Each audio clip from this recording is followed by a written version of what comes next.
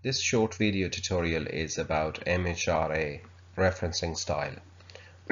And this is the referencing style which is used in Arts and Humanities departments across the UK and different countries, especially students who are doing research. During my PhD in Shakespeare, I had to use this one because that was the requirement of my university, and obviously I researched MHRA guidance a lot, and it took me some time, and then because I have been through this process, so I thought to make your life easier a bit by summarizing the whole thing, and especially giving you the examples of the most commonly used sources and how to reference them. So this is the video about this thing. Now let us move on. First of all, acknowledgements. Obviously I used these 4 types of sources, and you can see that it's quite a lot to go through, and I can understand when you're studying you don't have much time to go through, but obviously you can go back to these sources anytime you like for more details.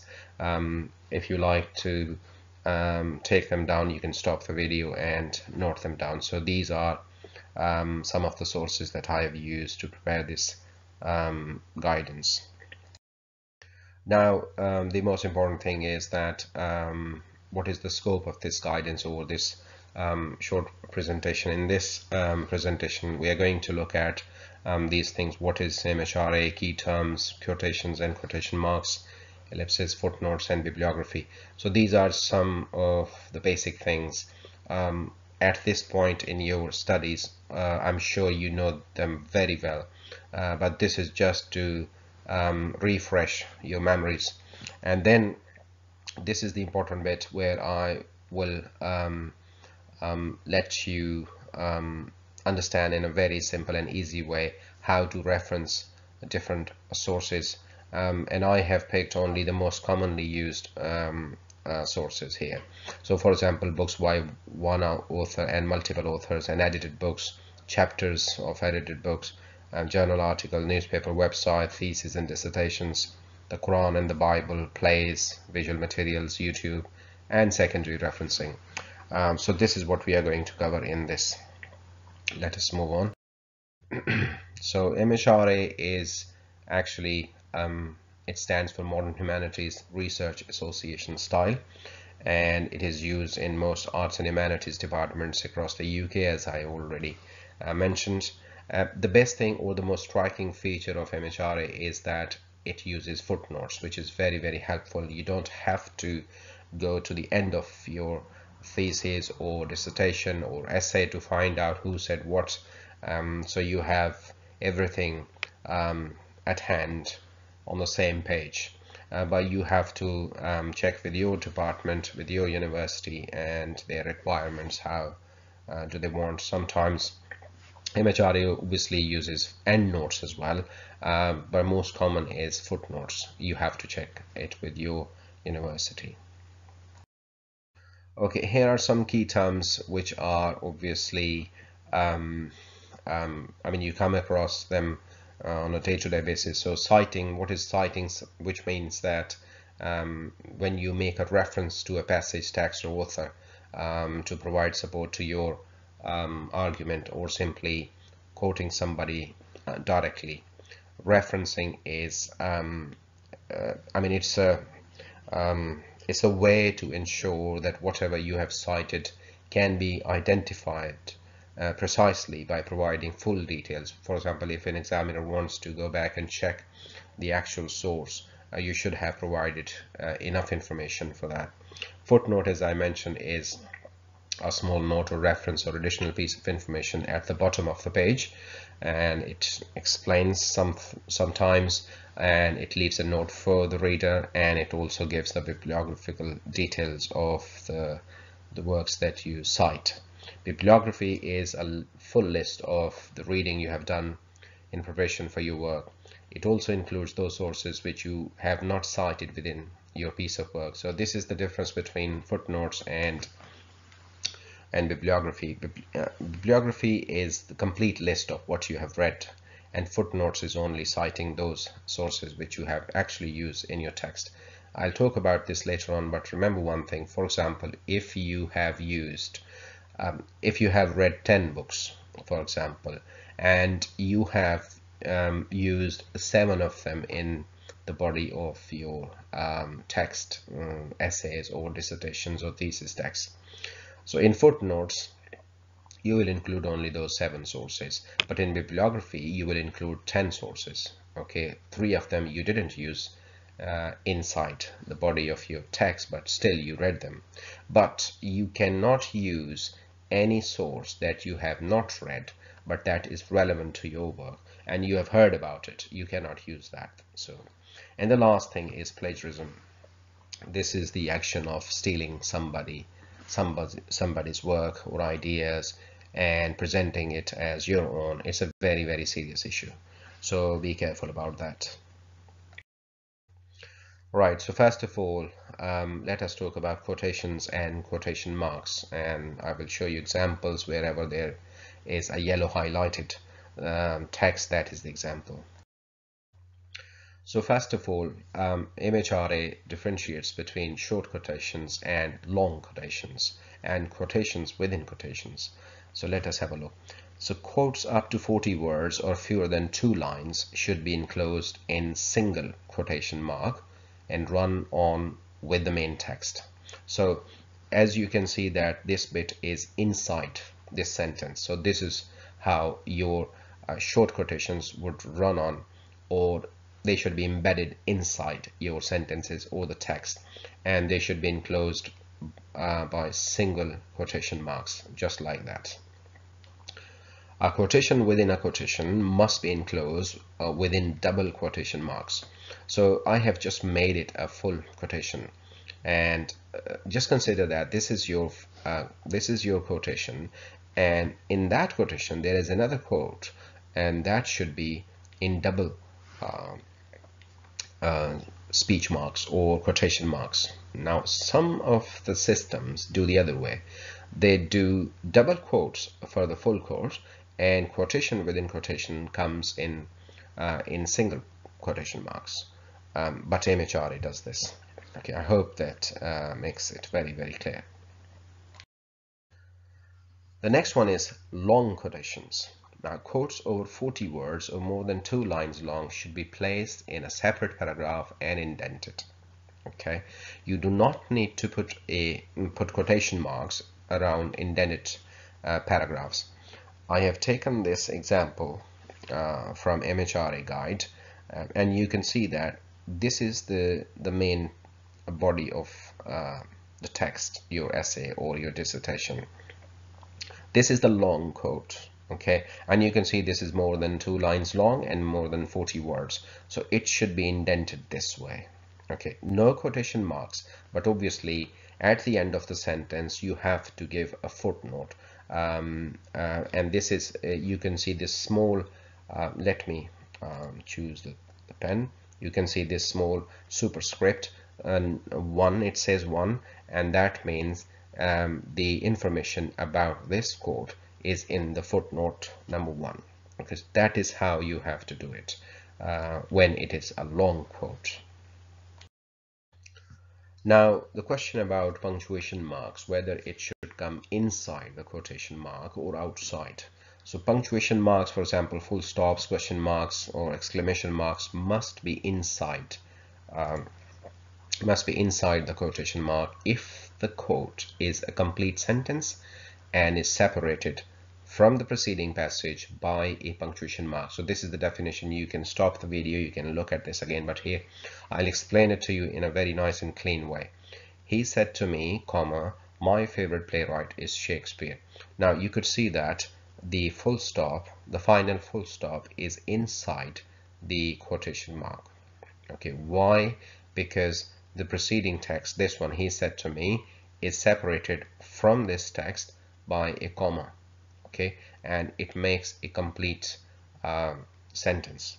So if this is the case, then you have to put the full stop or any punctuation mark inside the speech marks or quotation marks. Punctuation mark goes outside the quotation mark if the quote is embedded in your sentence. For example, he glosses pale as fence, land, comma, park. Now here you could see that the full stop is outside the quotation mark. Why? Because it is not a complete sentence. It is just a part of your sentence. So this is your sentence. I mean, this is a very simple example. Your sentences could be very long. So this one is embedded in your sentence. Now, even if it is a short sentence and this is just a juicy bit that you picked from an author or from a source, and then you thought that it would be helpful for you to use this, so that is how you use it. Now this full stop means that this full stop is the full stop for your sentence, not for this quote. I hope that makes it clear. We are going to talk about is ellipsis for omission. Omission within prose quotations should be marked by an ellipsis of 3 points within square brackets. For example, her inquiries were not very favorably answered. Now this could be a very long sentence or very long quote, but the words that you missed here are not relevant to your argument. So that's why you just need to delete them. You just need to pick the juicy bits, or you just need to pick the relevant things. Now if you have to do this, if you have to omit some words, you have to do this. Square bracket starts, 3 dots, 3 full stops, and the bracket closes. So that tells the reader that some of the text has been omitted, but because you will have your footnote here and full detail of the source, the reader or the examiner can go back easily and check for himself or herself. So that was for the prose. Now poetry. Omitted lines of verse should be marked by an ellipsis on a separate line.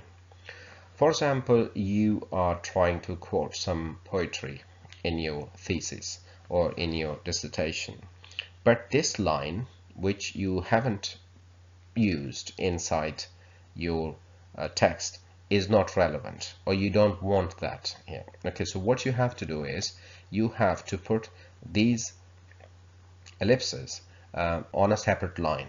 Okay, now for example, you don't need that as well. Okay, so you have to put another here. So that shows that a line of this the verse is missing or omitted. So that is how, this is a small difference between prose and poetry. In prose, it runs inside the sentence. In poetry, it is on separate line. Now, the most important thing, no ellipses at the beginning or end of the quotation or quotations are taken as quotations are taken from a larger context unless the sense of the passage quoted is mainly incomplete. So when, for example, this one is a long quote and you have taken it from some source, there were 3 or 4 sentences before that, obviously it is a continuity of a text, so you don't need to put ellipses here. And you have seen in the source that after this full stop there are 3-4 sentences, so you have taken it from a it was somewhere situated inside a text, so you don't need to put ellipses. Yes, but if you want to, for example, if you want to omit these words, then you have to put the square bracket and 3 dots for ellipsis here. Okay, I hope that makes sense. Footnotes, as I have already mentioned, that MHRA uses footnotes or endnotes to acknowledge citations. So it is just about just a simple explanation how to write footnotes. I mean, their structure, their style. We will talk about different sources and how to write footnotes later on as well. Footnotes are marked in your text by inserting a small superscript number at the end of a sentence. Now in MHRA you have to give footnote at the end of a sentence, but once again you have to check with your department their conventions. So superscript is something like that. So obviously you don't have to put an X here. So this is, you can see this 2, it is raised above the normal sentence. So that is called superscript. This is how it should be at the end of a sentence, not in the middle of a sentence. For example, superscript number, for example, this is your quote, and end of a sentence is also your quote. So you don't put superscript here, you put at the end of the sentence. This is very important. All footnotes should end with full stops. That's very important. This is the difference between footnotes and bibliography. There's no full stop in bibliography. Footnote must include full bibliographical details for each item cited. For example, now here you could see a book by Stanley Wells, Shakespeare and Co., Christopher Marlowe, and all these people. So the name of the book starts here and finishes here. Long book. Okay, long name actually. And then you have this. We will talk about this in very detail later on.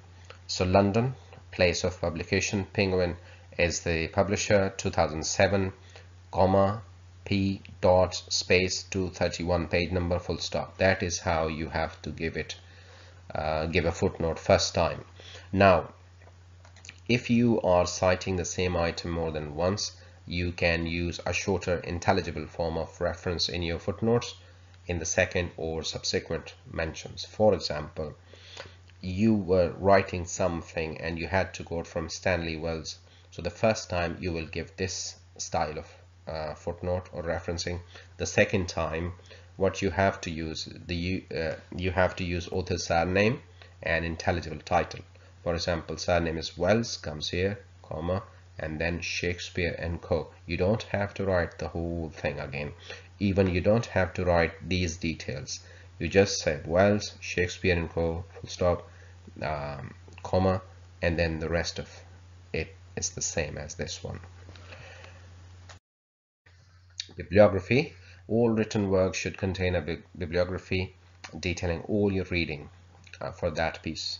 The bibliography must be placed at the end of your piece of work. Okay, so normally this does not count towards the word count. For example, if you have to write a 30,000 word essay or dissertation, bibliography will not count in this word count. And footnotes as well. I mean, sometimes footnotes are counted, but bibliography is not. Sources should be listed in alphabetical order by the surname of the author. In the bibliography, the first author's name should be inverted. For example, Charles Dickens becomes Dickens, comma, and Charles. Okay, we will talk about books by many authors or more than one authors, but remember that if there are 3 authors, only the first author's name is inverted. The rest remain the same. The second and the subsequent line of each entry is normally indented, and you should not put a final full stop.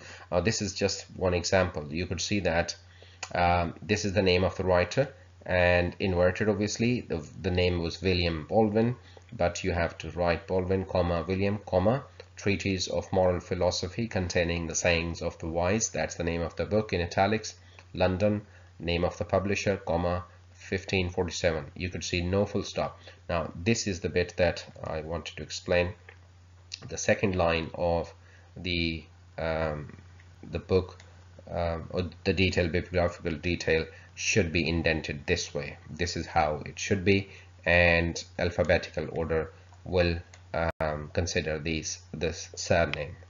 Okay, right, now let us jump into the actual thing. Referencing different sources, examples of footnotes and bibliography for each type of source. This is the first slide in this connection, and I would just explain it. I will write the name of the source here, and this is the kind of formula that is applied here, and then you will have either one example of footnote and one example of bibliography, unless there is a special case, like in this we have two different examples, and that is for a reason. So this will happen for the rest of slides. Different sources, footnote example, and bibliography notes. Example. Right. If a book is written by a single author, then you have to write author name first, title of the book in italics, edition if it is not the first edition, place of publication, colon, publisher, comma, date of publication, and the bracket closes.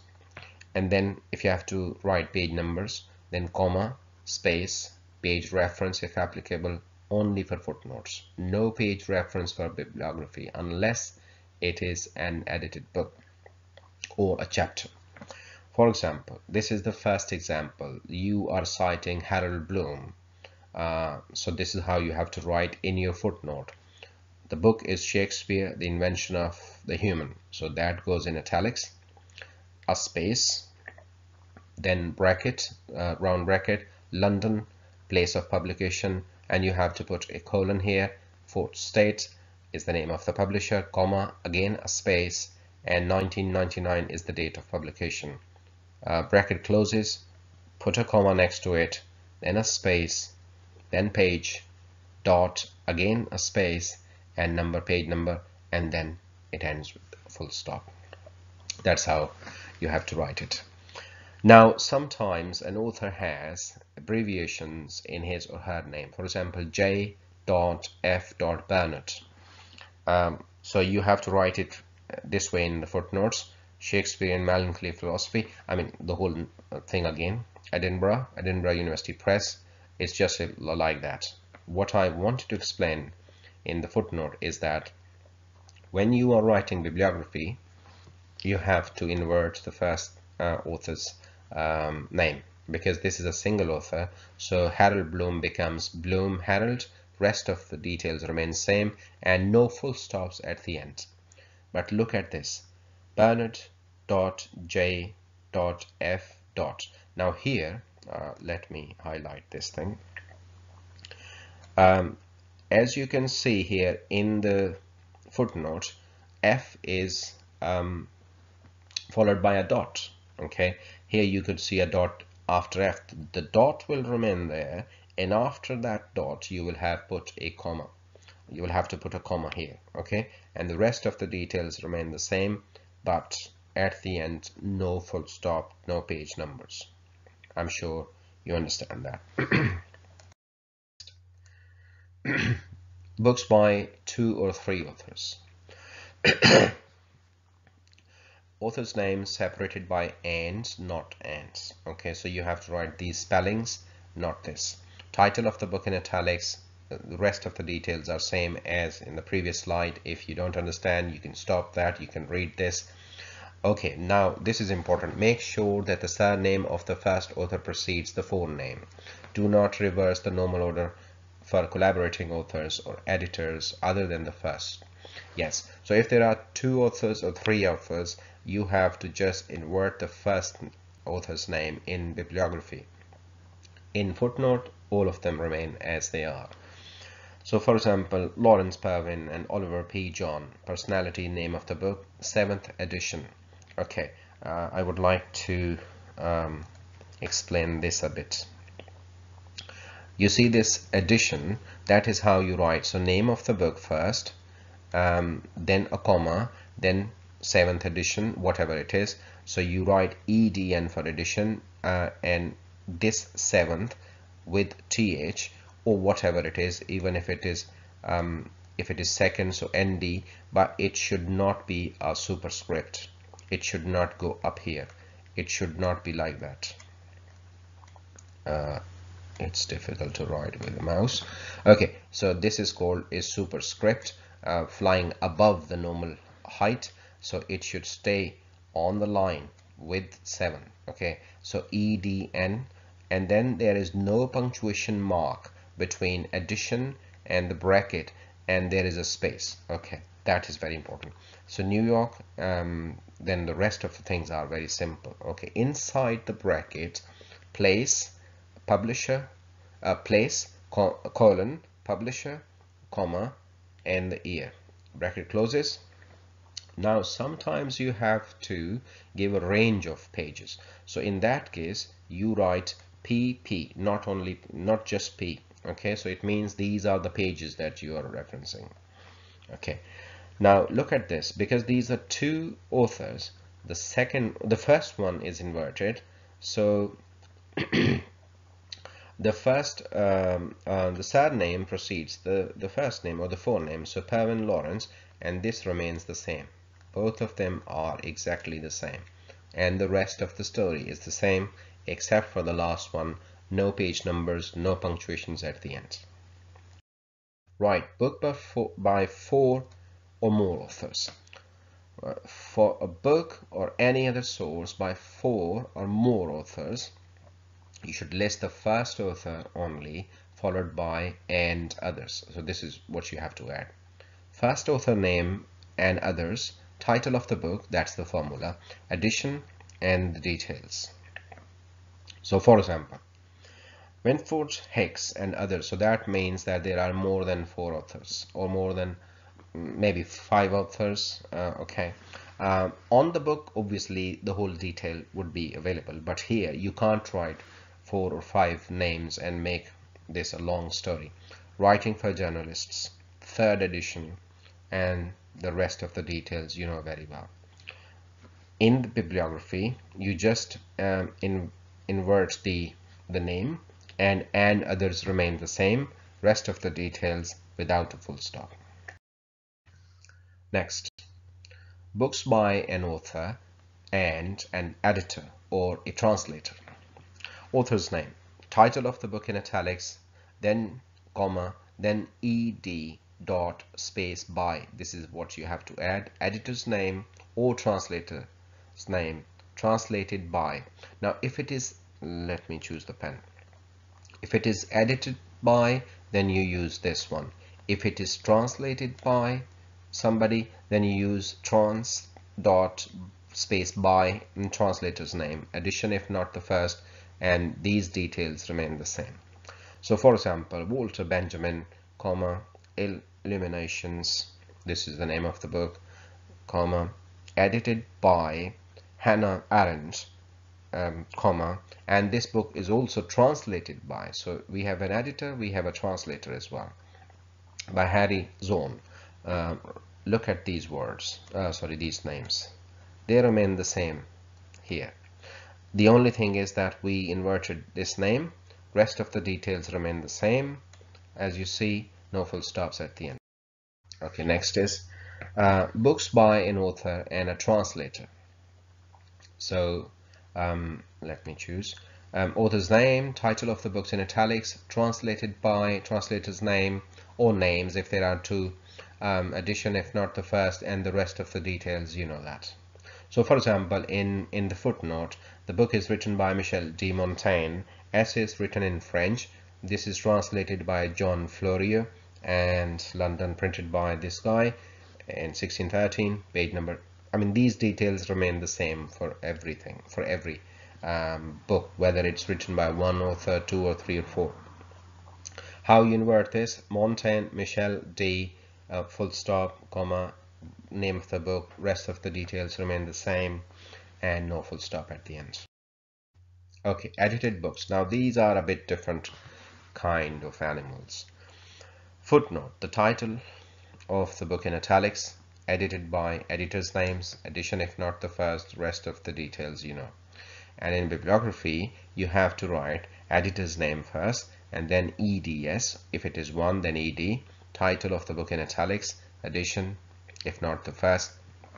Right, try to understand that if a book is edited, no editor's name comes first. Okay, so the name of the book comes first, actual book. So for example, this one, the Cambridge Companion to Shakespeare Studies, so this is the name of the book. You see that this has been edited by Stanley Wells, so it doesn't start here. Stanley Wells doesn't come in front. Edited by Stanley Wells, Cambridge University Press, 1986. In bibliography, you just inverse the name, and then you use a comma, then you use editor ed because it is one. If there are two editors, then you use eds, comma, then the name of the book, and the rest of the details you know very well. Okay, citing chapter of an edited book. So first of all, author of the chapter, then comma, title of the chapter in single speech marks, comma, in, you have to write in, and then title of the book in italics, comma, and then edited by editors' names, and the rest of the details are the same. For example, Sarah Hutton, comma, Platonism, Stoicism, Skepticism, and Classical Imitation. So this is the name of the chapter. Let me choose. This is the chapter that Sarah wrote in A Companion to English Renaissance Literature and Culture. So this is the book where this chapter is published or appears, edited by Michael Hottaway, Oxford. So this guy is the editor. So he might have invited like 15-16 people to write chapters. Sarah was one of them, and you quoted Sarah. And then what you have to do is, after these details, you put a comma and you give the page range. Okay, so pages 44 to 57. Now this means that Sarah's chapter is from page 44 to 57. So this is the range of the chapter. And now in that chapter you cited something which is found on page number 55. For the reader or the examiner, now it is very easy to understand that he or she needs to get this book. He has to go to these, or she has to go to these pages. Okay, he knows that this chapter is from this book, this page number to this page number, and on page number 55 you cited something. This is how easy it is to locate. This is why footnotes are so very important. In bibliography, you just need to invert the name, and this is the only thing which has page numbers in bibliography. So chapter of an edited book should be referenced with page numbers in bibliography as well. Journal articles. So first of all, author's name, title of the article, title of the journal in italics, volume number, dot, issue number, no punctuation mark but space, year of publication in round brackets, page range of article, and page reference if applicable. So let us do this one. Leeds Barrel, this is the name of the author, comma, then single quotation marks, a new history for Shakespeare in his time, that's the name of the article, comma, and then speech mark closes, and then comma outside it, okay, because it is part of this whole thing. Shakespeare Quarterly, name of the journal, it should be in italics. 39.4, so 39 is volume number, 4 is the issue number, no punctuation mark between 4 and the round bracket and a space. 1988, bracket closes, a comma, and then page range, okay, for the article 441 to 464, and then you cited something from page 445, so it should be once again in round brackets. So you put a p dot, a space, 445, and then it closes, and then full stop goes at the end. That is how you have to cite a journal article. In bibliography, this thing is missing, which is no page numbers, but the page range remains there in this way without any p's. So, but this name is also inverted. That is how you cite an article.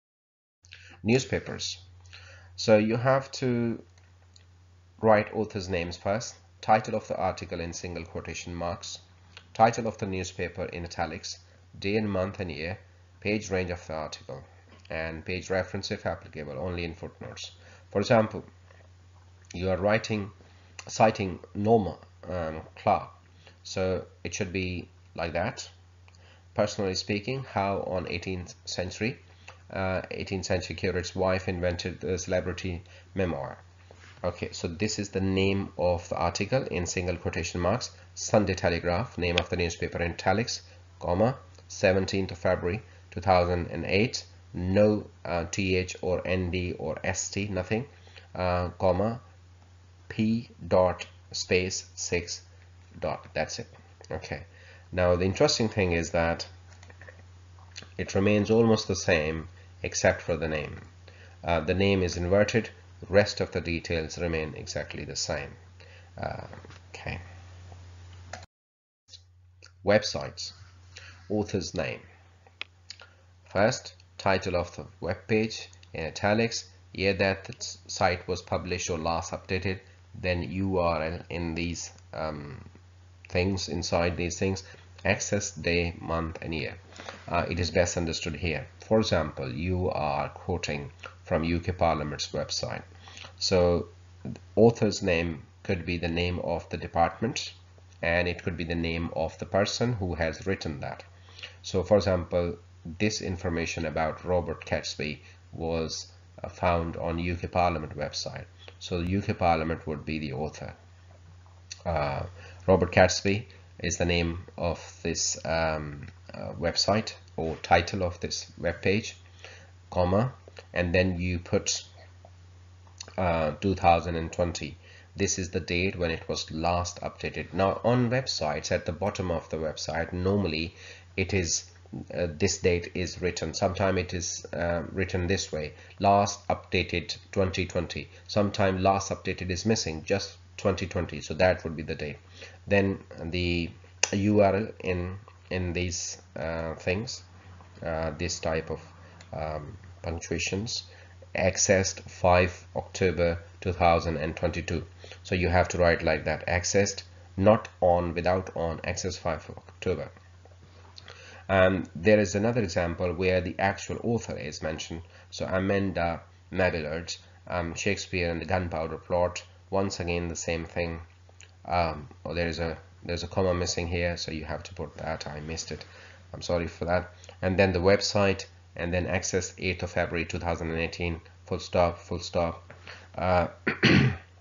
Bibliography is exactly the same if it is UK Parliament, but if it is the name of a person, it is inverted. Once again, I made a small mistake here. There is no full stop here. Okay, so this full stop shouldn't be here. Right. Is theses and dissertations.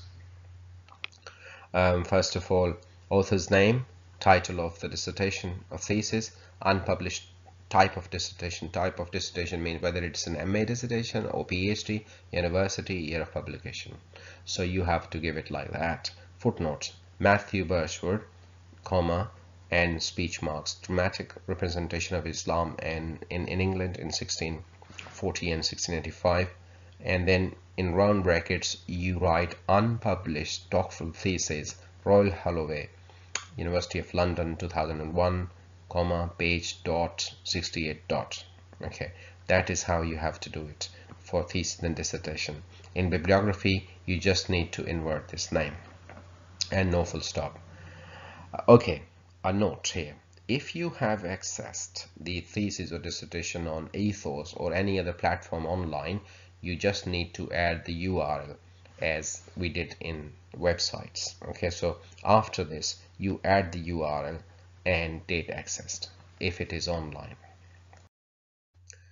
The Quran and the Bible. Now, these are the holy books, and for these holy books, you have to reference in a special way. So first of all, name of the chapter or book if it is Bible. No punctuation mark between the name and the number of the chapter or book. Then full stop, verse number or range. Chapters of the Quran and books of the Bible are not italicized. Roman numerals are used for the numbers of the books, and Arabic numerals are used to separate chapters and verses. So for example, if you have to give the reference from the Quran, now the spellings in MHRA are Koran, but you can also write Quran, but you have to be very consistent. Okay, so for example, this is the name of the chapter, the women, and then space 4. So the women is chapter number 4 dot and 15 verse dot. The next example is the prophets, name of the chapter 21. This chapter is 21, and then you can also give a range of verses. If you have to reference from Bible, so you write something like that: Isaiah 22.17, chapter number. This is the number of the book, and this is the number of the verse. 2. So this is Roman. Okay, so Roman numerals are used for the numbers of the book. So this is Corinthians 2, chapter 5. These are the verses. Okay, now very important note here: give a complete bibliographical detail with a note like this upon your first reference from the holy books. For example, you could say all citations are from the Bible, the Holy Bible, London, Robert Barker, 1611, unless otherwise stated. So that means that you use this version to give references all the time from the Bible. Next, plays and long works of literature. Name of the play in italics, small capital Roman numerals should be used for the numbers of acts and plays, and for the number of books and other major subdivisions. Smaller subdivisions, for example, scene, cantos, chapters, etc., and line numbers are usually indicated by Arabic numerals. It's very easy to understand it from here than from this story. This is the name of the play, The Merchant of Venice, comma. This is 2, which is act, and it's in Roman numeral, and it is smaller than 3. So for example, 3 is 16 point. This should be 14 or 15 point, small capitals. So act 2, scene 3, dot, and line number 10, space between them. If you have to give reference from the Merchant of Venice, again you can simply write merchant and in bracket 2, 3, 10 and 11 line numbers. The Fairy Queen, name of the book, number of the book, sorry. So book 3, scene 8 and line number 26. Paradise Lost, book 9. These are the lines and this is how it is. Okay, once again, when you are referencing from complete works or long works of literature, you could write something like that upon your first footnote. For example, all citations are from William Shakespeare, the New Oxford Shakespeare, the complete works edited by these guys, unless otherwise stated. So that makes the reader understand which edition you used. Visual sources, for example, film, CDs and DVDs. Title in italics, director, and then director's name and name of the distribution company, year of distribution, material, for example, on DVD or CD. For example, you have to give reference of this film, The Grapes of Wrath, comma, directed directed by John Ford, 20th Century Fox, comma, and then 1940 and full stop at the end. Now this shows that you watched that movie on the cinema.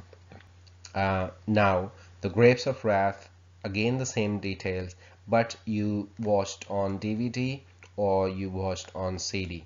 So if it is DVD, you write on DVD. If it is CD, then you write on CD. This is what you have to add at the end, and this is exactly the same in bibliography without full stops. YouTube. If you have to give reference from the YouTube, then you could say the author, the title in italics, the type of source, the title of the website, the date of publication, URL, and the date of the access. For example, footnote, the author could be the name of the company or whosoever has uploaded this, or sometime it is the name of the channel. For example, Cosmo Learning, comma, Howard English E129 lecture 2, Troilus and Cressida, online video recording. You have to say that, comma, then YouTube in this way, comma, 26 September 2007, comma, and then you give URL and accessed 14 December 2018 in square brackets, full stop at the end. You do the exact same thing in bibliography without a full stop. If the author is a human being, for example, Matthew Birchwood, then you just inverse the name. Rest of the things are the same. Now, this is our last slide. It's becoming a very long course now. You may want to quote a piece of work that has been referred to in a book that you have read. Try to read the original work, but if you are unable to do so, your text must make it clear that you have not read that original piece but are referring to it from a secondary source. For example, this is one reference, but I have given it two colors, so I just need to make it easier for you to understand. For example, Stephen Greenblatt, Will in the World, How Shakespeare Became Shakespeare. So this is the detail cited in Richard Wilson, Secret Shakespeare, Manchester and New York, Manchester University Press, page number 14. Now, this means that you have not read Stephen Greenblatt. You read Richard Wilson's Secret Shakespeare, and Richard quoted Greenblatt on page number 14.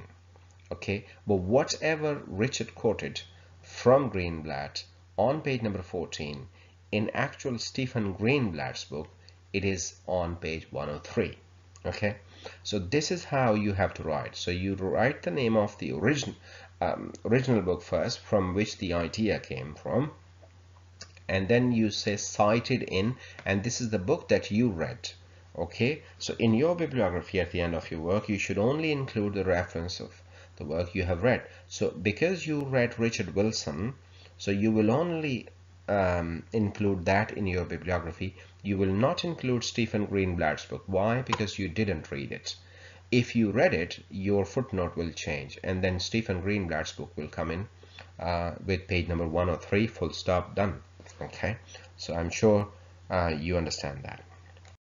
All right, so that is the end of this short presentation. I wouldn't say it's short. I thought it would be short, but it took me some time. Anyhow, I wish you all the best, and thanks for watching. Bye.